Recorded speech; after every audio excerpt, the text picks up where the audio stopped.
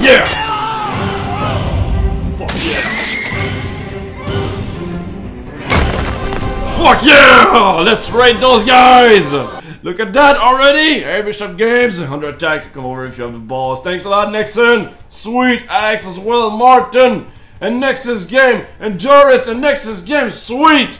And they are here! Bishop Game Studios here! Sweet! I can see you now. Sweet. Okay, so now I can only see you, David, but the audience cannot see you right now. Okay, so I'm gonna pop the little intro. Mr. David, so stay right there, alright? Stay right there. Good. Oh yeah.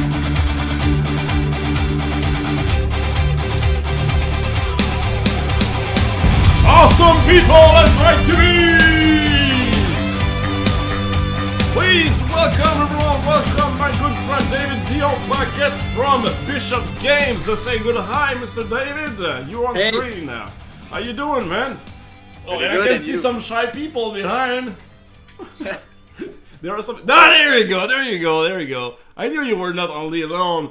Sweet, so that's the whole team, right, guys? Yeah, yep. So there's Matt. Matt, hey, mate. And Ben. And hello. What's up? So what are your roles? Who are you? You're a coder, artist, game designer. What's your team?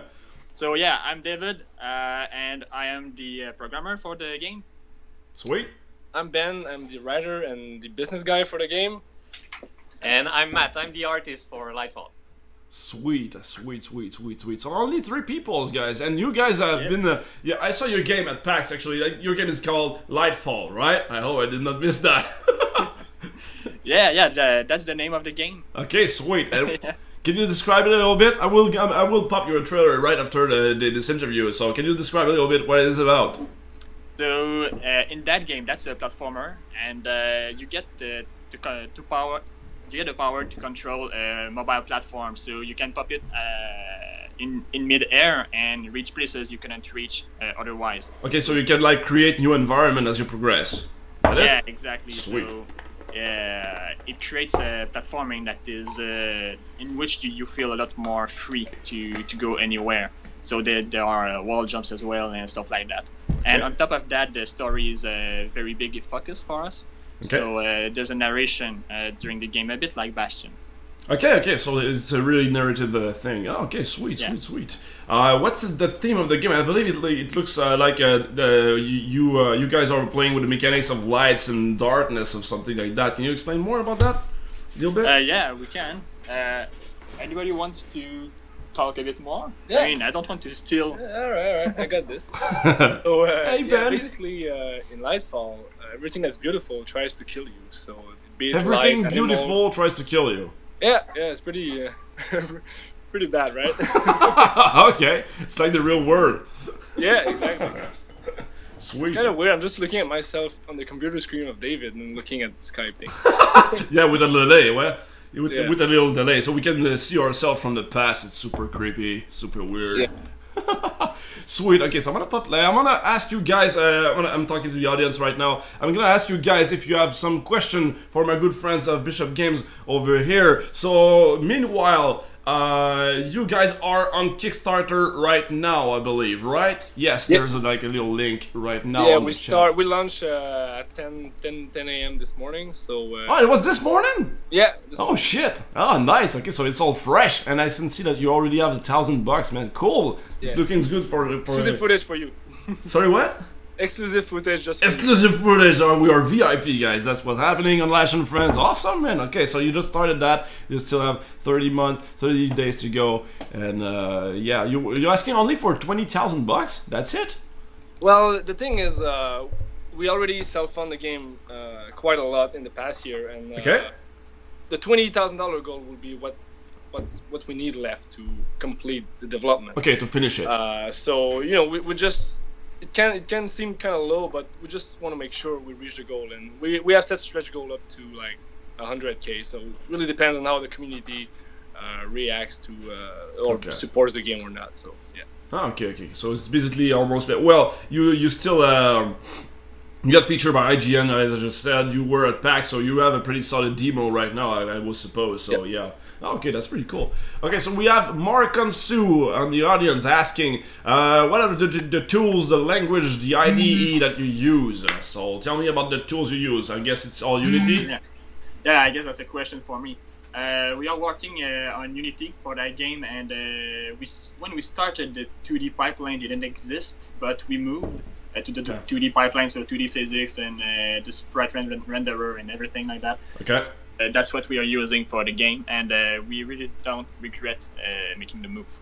Okay. There are a couple very useful tools we have in there, like Fair 2D. If you don't know that tool, it's a tool that allows you to create the ground very fast. Okay.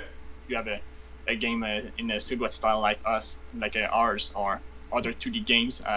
That's perfect to create very efficiently your level. Okay, and what's the name of the tool again? It's Fair 2D, FERR 2D. Okay, FERR. Okay, I'm gonna link that in the chat as well. Yeah. And you mentioned that when you started, there was no sprite renderer and no Unity 2D. So how long has you been? You've been working on that game, man. Yeah, we started last year, in fact, and we iterated quite a lot on that game. Really, last year? I didn't know that there was no sprite renderer like last year. There was not. No, the 4.6 launched like in the end of summer or something like that. Okay, so it's been like almost a year and a half you're working on it. And how much before the release? What will be an estimated date? We have about 1 year of development ahead of us. Okay, so another year. Okay. We are somewhere in between. So all the mechanics are figured out right now. Okay. We know what we want to do with the game, and we know how much time it will take to make the game. Okay. So what is left to do is actually make the content. So we know what game we want to do. We just have to do it now. Okay. And to add to that, we spent a lot of time. Just the Shadow Core is quite a complex game mechanic to put in the game. Just as David, he spent so much time programming it, which we think we switched versions like 10 times, honestly, with the controls and like that. But now we have the basics are solid, and we're just making more levels, basically. That's what's left. And we have all the story figured out, and we just need to get to do it. So yeah, execution, that's the biggest part. I mean, the basement are super important, the core and everything. He's so shy in the background. Ask a question to Matt, man. He's too shy. Hey, Matt. I'm not too much talkative, but yeah. I'm gonna ask simple questions since you're shy. So how you doing? Doing really good, and you? Yay! I really like your Twitch animation for the combat and everything. Thanks a lot, man. And now you have like awesome people I'd like to be just like below you, and you're like right in front of everybody. So I'm just sneaking around in the back. Sweet. So how long have you been an artist, man? I've been an artist. I actually studied fine arts, and after that I studied 3D animation. Okay. So I've been doing art for like more than 10 years, about. Okay, so, sweet, 10 years already.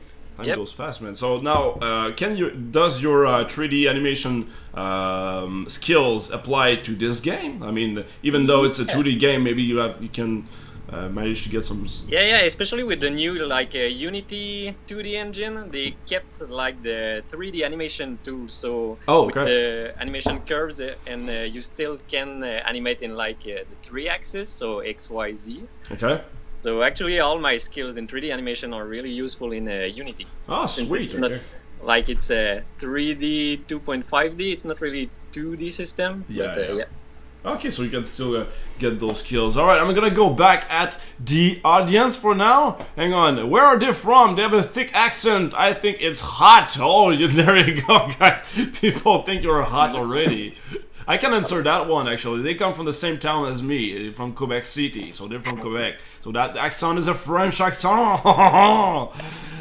Sweet. Okay, ask it at... Okay, ask at what point in development process do you decide to run a Kickstarter? I'll answer that. Okay, sweet, go ahead. Well, in fact, we had the Kickstarter in mind since, like, the very beginning. I think that, like, 2 months after we started, we thought that launching a Kickstarter was the right way for us to move forward. Okay.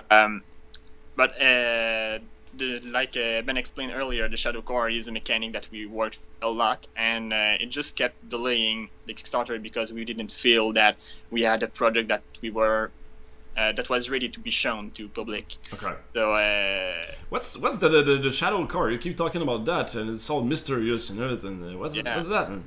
So that's a small artifact the player can control. Okay, cool. You can platforms. So you can use it to for its magic. So you can unlock doors with that. You can solve puzzles, block lasers. Use it as a counterweight, and in combats as well. So you can shield yourself from projectiles. Okay. As well. Okay, it's kind of the magic / skills that you can use to control the environment and the enemy and block. Okay.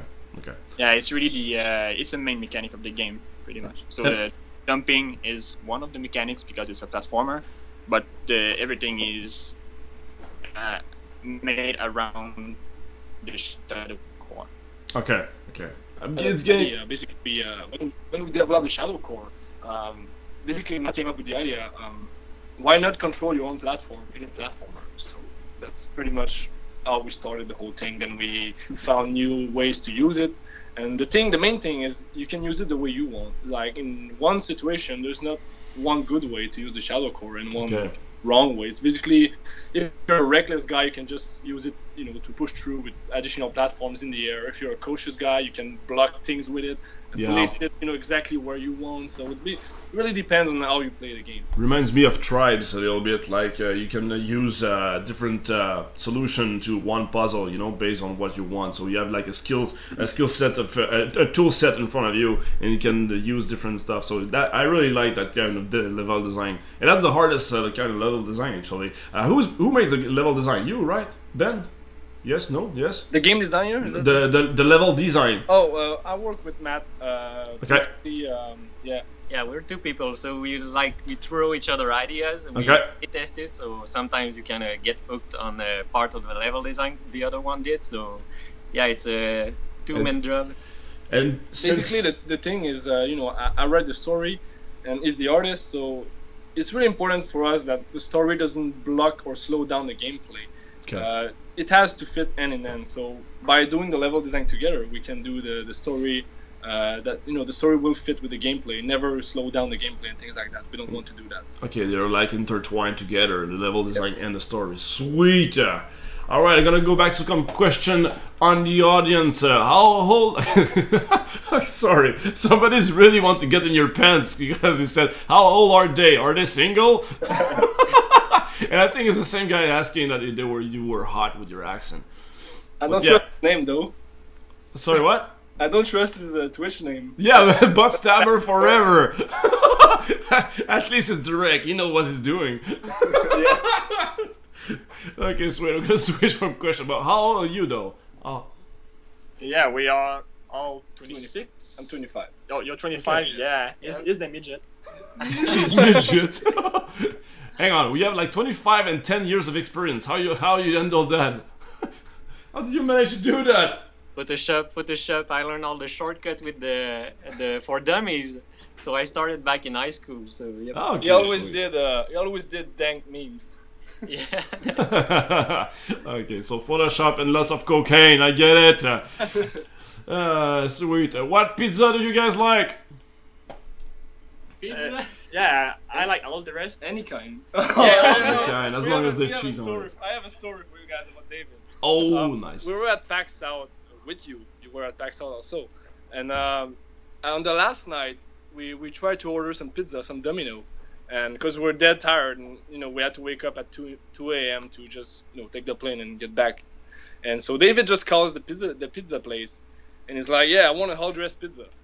And in the States, it works with toppings. So the girl on the phone's like, "Okay, what toppings?" And David's like, "I want whole dress." And she just repeats, "What toppings?" And it goes up like 5 times. And then they got in an infinite loop. David just rages and it's like, "You know what? I can so," and just click the phone, and then I had to call back because we're still hungry. So you just rage at the pizza, basically. So so you rage at the pizza guy but didn't have a solution. Yeah. So I just you called don't back. understand, woman. I just said the toppings and we got a pizza. So. Okay, so you were the man with a solution. Okay, so if I follow you guys, I'm following you, Ben. You have the solution. Yeah. Sweet. Okay, Orimus asks you, what if the 20 grants for the Kickstarter actually supporting the breakdown? Wanna go for this? Yeah, I can go for that. So the 20k, there's well, the usual is always the Kickstarter cut. There's also the taxes that have to be taken off. The physical rewards, we have to pay for them. So about a bit more than the half will remain for us. And well, we happen to have enough money to feed ourselves. I mean, by feeding, I mean like eating craft dinners. I know and that. Indie life. Yeah, maybe next week we'll be able to pay for some sausage. That'd be great. Yeah, maybe. So yeah, so we have enough money for that, and we should be able to reach the end of the development. And the money that will be remaining, we are planning to use most of it for promoting the game. So hopefully we'll be able to be at more conventions. But if we don't have the help of the backers, I believe that the PAX East will be our last. The one we went a few months ago will be the last that we'll be able to afford. Yeah, for that game. It costs a lot of money, right? Just to go around the world and present your game. I mean, I know what it is. We got picked. I mean, I'm going to Atlanta for MomoCon, and it was like, yeah, we got nominated, and then we have like $3,000 to just like cover everything, like the promo stuff, and then get over there, blah blah blah. So that's a lot of money just to go to a place and show your game around, you know. So. Yeah, okay, totally agree that that money will serve well. Okay, serious question now. Do you guys have any inspiration from Limbo, the game? What's barely the story? So this is 2 questions from Butt Stabber Forever. Yeah, well, first we came up with the idea of light versus darkness. Okay. So after that, we actually looked at some inspiration. So we went back to the early Chantry movie where it was paper cut movies, all in silhouette style. So we looked at Limbo for sure, since they kind of promoted the silhouette style for video games. And we took a lot of inspiration to try and kind of learn how to integrate nice backgrounds without like demoting the front end of the graphics. So we still want the front to be attractive, but we want a background that still conveys an emotion or an immersive experience. Okay, so it was definitely an inspiration, but it was not the only one. You didn't like. No. It doesn't feel like you copied Limbo. So. Yeah, no, we took it as an inspiration, like Bastion, for narrative-wise. Yeah. So yeah, we looked at all the games we like, and we actually made a kind of crazy baby about it. Sweet. Okay, got another guy. Telmek is asking, what are your advices for a game developer beginner, somebody who starts? I'll get back to David for that. Yeah, so I guess he's giving me the phone since I've been in the industry for a bit longer than he's been. And I'm also teaching at school, so hopefully I will be able to guide you a little bit. So before being the specific question is for a developer or for being an indie, or it's like for a game developer. Okay, for a game developer, well, you need skills. Studios don't tend to care that much about how you get the skills. So if you have some good schools in your area, that's a good option. But make good research about the schools, because they are not always that great. Sometimes teachers, the bulk of teachers tend to be outdated. So be cautious about that. We are lucky in Quebec. We have a lot of very good schools, but we've seen horror stories on the internet, so it doesn't seem to be the same everywhere. Yeah, I've seen schools like just trying to lure people in with like, be a game developer in 3 days, only $1,000 or something like that, you know, and then you didn't earn anything and you lost $1,000, you know. So there's a lot of horror story like that. So I do agree. Be cautious. Good one. So be cautious about that. If you don't seem to find a good school around you, or maybe you're not really that much into that, or maybe you're working at the same time and it's not something that you can do, you can get the skills in other fashions. So start by making maybe something. I mean, you need to do something, right? So to learn, I would suggest you start with a small project. And by a small project, I really mean small. Like make that square move from left to right. Yeah, that's a very good project to start. Yeah, so totally start agree. with that, and then now that you know how to move a square from left to right, what about up and down? And okay, some inputs would be nice. And you keep going on and make more and more projects. You don't want to spend too much time doing one project, especially in the learning curve, because your skills will increase very, very fast. So you don't want to guys, shut up.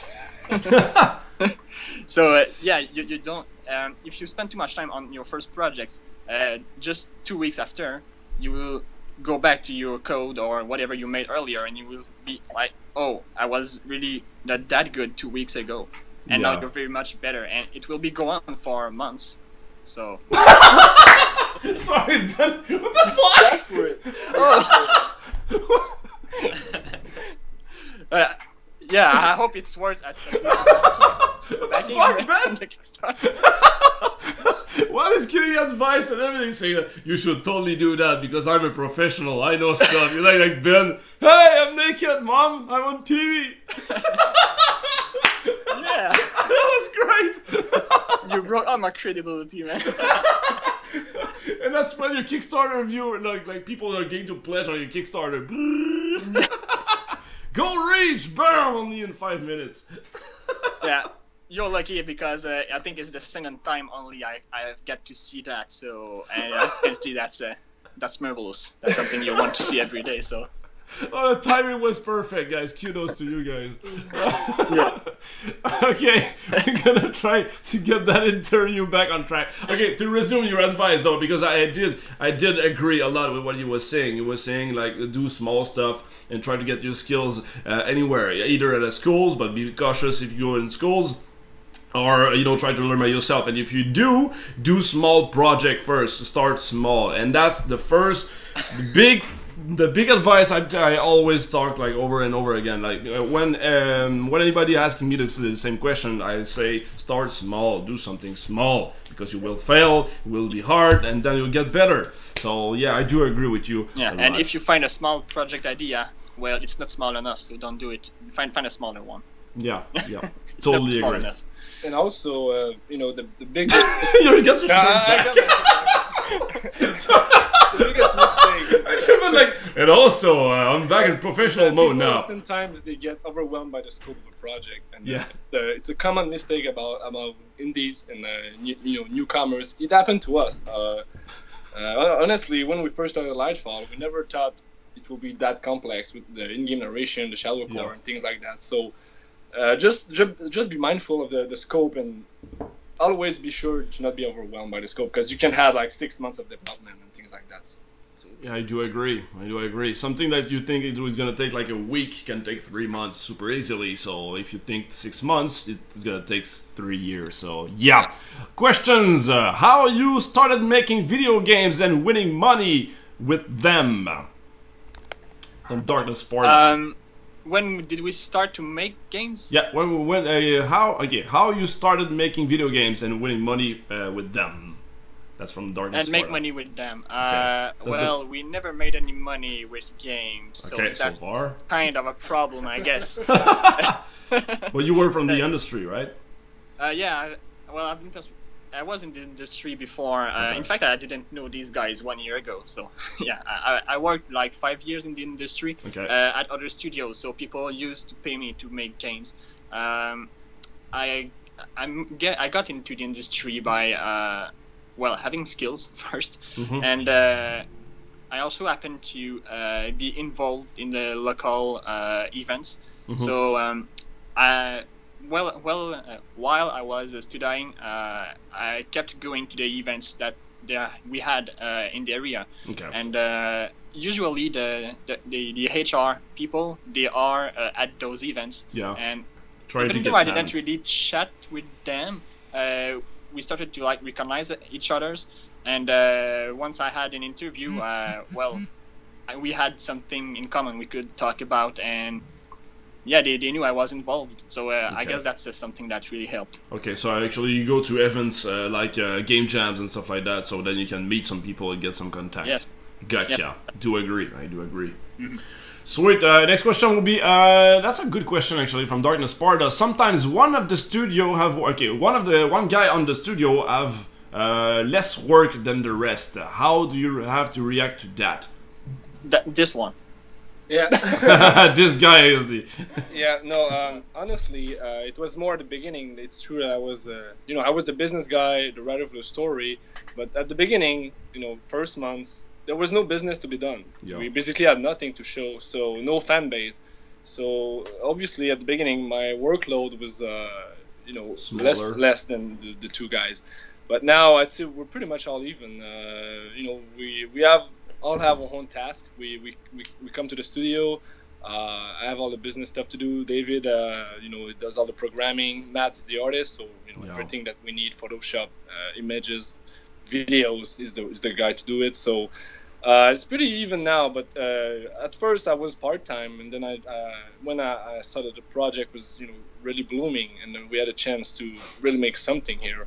That's when I left my job and went full time on this. But now we also have part-time jobs, me and David. That's why you see the FedEx here. But we work full time on this, and we have part-time jobs as well. So it's pretty every weeks, but it's fun. So yeah. Sweet. And also to get back on your workload were smaller. He was saying that you were working with Matt with some level design. Yep. So I bet I know that happened with in our studio when there was somebody who had less work. You try to since you are a super small team, you get some tasks from another guy, from another skill set. For example, I was starting to animating, but I'm a coder. I'm not a drawer or anything, but I was starting to have some bits, some little task here and there to help my teammates. So you kind of learn new skill sets that allow you to expand your task. And that's what happened to me. I mean, right. I never programmed it before, and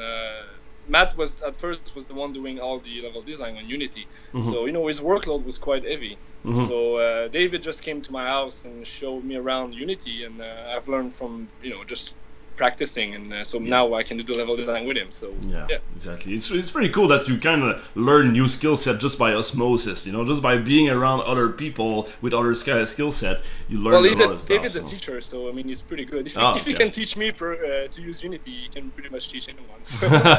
Sweet. Okay, another question for my good friend Buttstabber Forever. Do you guys have any struggles during development? Lack of money or demotivation? Also, how do you deal with demotivation? Motivation. Well, of course, the lack of money is kind of a problem. We spend a lot of time, trying to get some subvention. We look at all the government things, and it burns a lot of time. They're just doing the paperwork and everything to find money. So that inevitably delays the game. But we managed to go through it. So and the Kickstarter is part of it. So we needed kind of a little bit more money to finish the game. Mm-hmm. So we took a month to prepare the Kickstarter for that. So yep. And I bet that having smaller goals during development help you to be motivated, to stay motivated, right? Like for example, you were at PAX East. So I bet there was a lot of work to do. Let's finish a demo because we're gonna be over there. So it's it brings some motivation. And then the Kickstarter, a delivery date, so we don't get lost in our mind and do random stuff. Deadlines, super important. Yeah, that's it. There you go. Okay, sweet. How do you keep tracks of things left to do and who does what? Actually, we found out a kind of web system. It's called Trello. So you just have a virtual post-it card. Okay. So we have a wall for Ben, so we post all the things we want him to do during the week. So it kind of makes checklists, so we can have our personal checklist and what the other wants us to do. So we try to keep like a weekly update on that. Okay. And we try, Ben tries, yeah. And what's it called again? Trello? Trello, Trello. Okay, Trello. There we go. Okay, there you go. Somebody in the chat knows what you're talking about. Sweet. Okay, I'm gonna go with one last question, guys, because I don't want to spend too much of your time. You have some Kickstarter to work on. So, hang on. Okay, we're gonna do question. Do you guys look up at indie companies like Grind Gear Games, who develop Path of Exile and is a free-to-play game with huge fan base? Yeah, we look at their like their media road, so how they got noticed by the medias, by the internet and everything. So we kind of did an exercise at the beginning of the development of the game. Okay. We looked at like 5-6 studios, how they got known by the public, how they published their games, if they published on PC first, then console and everything. Okay. So yeah, we try to kind of learn from the mistakes of the others. So that speed up the development. That brings me to another question, actually. A bonus question! What platform will be Lightfall available for? Right now, Lightfall is on PC and Mac, and actually in the Kickstarter we have some stretch goal for the PlayStation, Xbox, and Linux. Sweet. PS Vita. And we have to say we are already accredited Sony developers. Oh, nice. So if we reach the stretch goal, we'll be on... yeah, and we also been greenlit already, so we'll be on Steam for sure. Sweet. Okay, cool. Well, we're gonna wish you good luck with that project, guys. So I'm gonna close the interview right now. Thank you very much for being on the show, guys. You've been awesome. Awesome people I'd like to be, I must say. So everybody, please say hi to my good friends at Bishop Games, and I wish you best luck with your Kickstarter, guys. Thank you. See ya. Thanks for being on the show, man. Thanks, Ash.